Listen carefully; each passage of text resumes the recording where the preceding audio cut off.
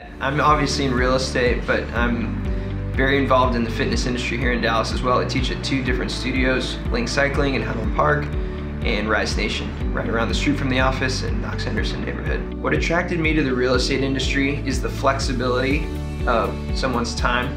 It's a normal 9 to 5 for most industries, but you can kind of work around your schedule, move some things around, and to be totally honest, you can be super busy 24 hours a day in this industry.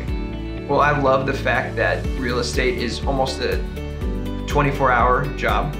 You can never not have something to do in this industry, and that's something that really led me to it, because I think of myself as a hustler, somebody who loves to grind longer than the 9 to 5 hours. So just continuing that and developing new relationships and maintaining old friendships and turning them into clients. The way that I've continued to grow during the pandemic is almost to pretend like it didn't even exist. You're given an opportunity really to check in with your clients, who you call your friends, who you call your family on all your social media posts, and now you're really granted that opportunity with something like this. So it was an opportunity for me to reach out to some of my clients and check in with them and see how they were doing.